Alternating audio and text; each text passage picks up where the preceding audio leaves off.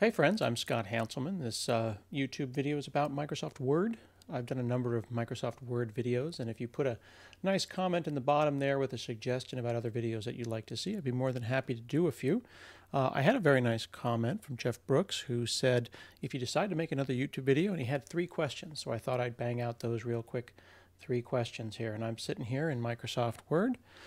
First question he says is, how do you create a format with 2 columns where the text overflows into the second column?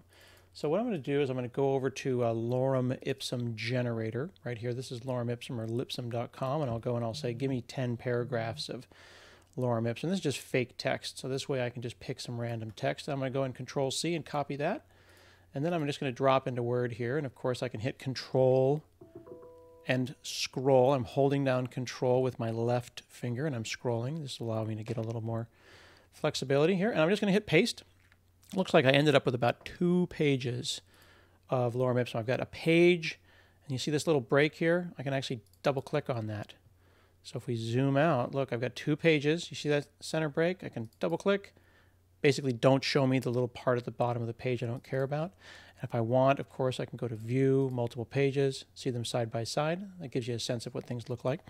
So his question is, how do you make a format with 2 columns where the text overflows? Well, it's an interesting. If I want the entire document to have 2 columns, from here, I can go to Layout. I can say Columns 2, and that automatically flows. So if I'm down here at the bottom and I'll start typing in all caps, hey, this is all caps, you can see that I've flowed from here to here. Okay, that's automatic. Okay, now here's a part that might be more interesting. What if I wanted just these 2 paragraphs to be multiple columns, right? What if I wanted that? That might be a little bit more difficult. I want these 2 to be 2 columns, the one above to be 1 column, the one below to be another column. I want to point out, as you see me moving around here, if I double click, that selects a word, and if I triple click, 1, 2, 3, 1, 2, 3, that selects the entire paragraph. So double click, triple click. Isn't that nice? Okay, let's see if we can make these 2. So you might think, oh, I'm going to select that. I'm going to go columns, 2 columns, and that would in fact work. But they don't tell you what they're doing underneath and how you might do that manually. Well, what they're doing is what's called a continuous section break or a column break. So I'm going to do that manually. What I'm going to do is I'm going to just hit enter here, and I always like to work with paragraph marks on. The paragraph mark tells you right here where you pressed enter. It shows you your white space. It shows you the difference between a shift enter and a enter, a paragraph mark. So I just like to give myself a little space sometimes.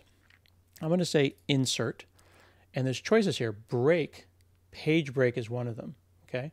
But you want to actually do a different kind of break here, not just a page break. Now, sometimes you can get lost in all of this stuff. In fact, insert break might seem obvious, but if you go to layout, breaks has its own menu, okay? There are page breaks, there are column breaks. Text following the column break begins in the next column. Or you can do a continuous one where you switch the number of columns. So I have 1 and then 2 and then 1. So we can do a couple of things there. First, let's go and say I want to do a continuous break. So here's a section with some formatting. Now in here, let's go and say 2 columns. And now you notice that because I did that while I had this chunk selected, everything after here is 2 columns until the next section break. Okay? So we said we'd try a couple of paragraphs. Let's go down to here. Okay, I'm going to give myself a little space. I'm going to say breaks, continuous. Okay, then I'll delete, put those away. And then from here, I'm going to say columns 1. Okay, if I turn off my paragraph marks, and look how nice that is. These, yeah, see that? See how it flowed? See how I did the selection down and then over to the other side?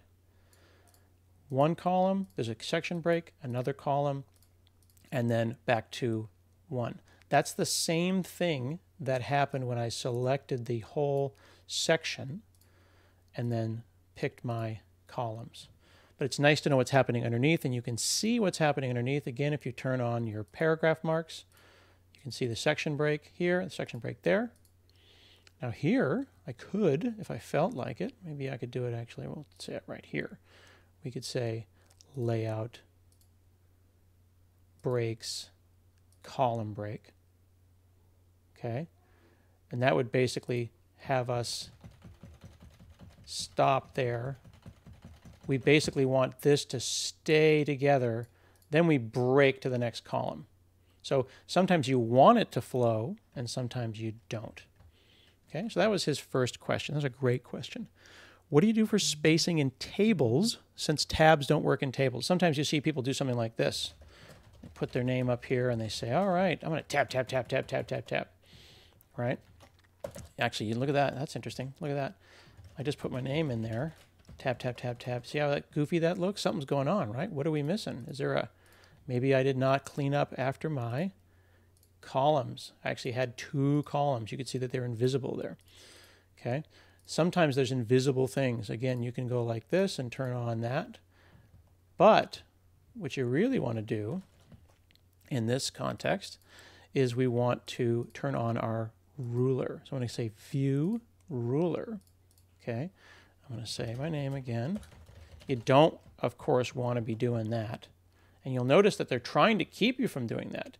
You thought that this would go and fill up my space with tabs, didn't you? See what they're doing? They set the indent. They actually moved that indent for me. Okay, and if I don't like that, I can say knock that off. Right? Put it all the way back the way we had it before. And I could say, see if I can type my name successfully here. Tab, tab, tab, tab, space, space, space, space, space, tab, tab, tab. You don't want to do that. What you want to do is you want to change your indent, either your first line indent or otherwise. Now, how does that apply to tables? Well, if we go and insert a table, and we'll just draw ourselves a nice little table here, and then we start putting stuff like this.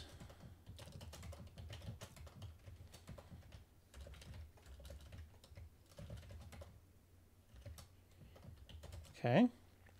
How do you tab? See, when I hit tab, it moves from cell to cell.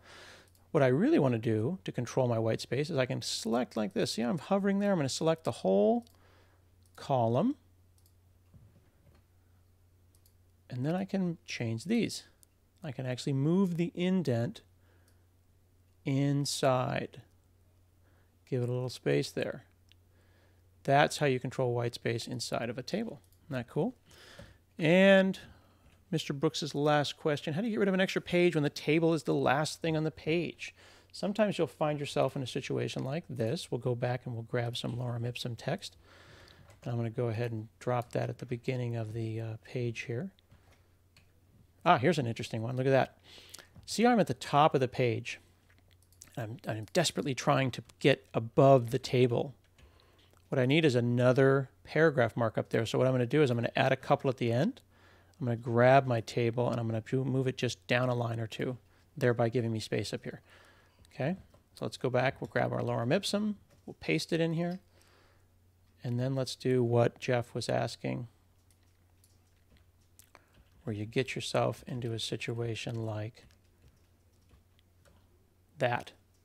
So here's a situation where I've got one page, a table, and then another random page over here. Again, the importance of paragraph marks. You can see that there's a dangling paragraph there. You typically don't want to control your vertical white space with paragraphs. So I'm going to get rid of that one. I'm going to hit delete, delete, delete, delete, delete. Get rid of all my paragraphs at the bottom. Okay. So now I don't have any unnecessary stuff, and I've lost that second page. You might want to go like this and hit like that to get a couple more spaces. Instead of adding paragraph marks in order to get vertical white space, instead think about formatting your paragraph. So if I right click here and I say paragraph, under line and page breaks, you can control those things. Here I'm going to say after, how many points of space are there? I've got 11.25, maybe we'll make it 25.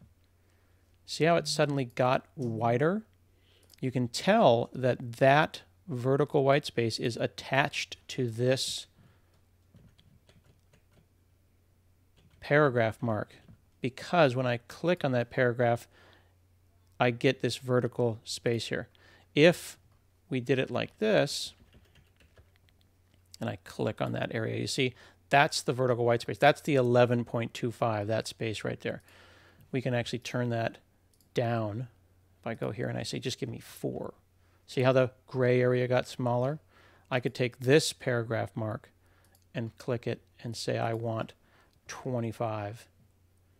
And there's that extra space. Now, if you want to learn more about styles and how to modify an entire paragraph worth of styles, go ahead and take a look at my other Word videos. And feel free to comment in the YouTube comments. Be nice, and I will be, maybe I'll do a video for you. Thanks.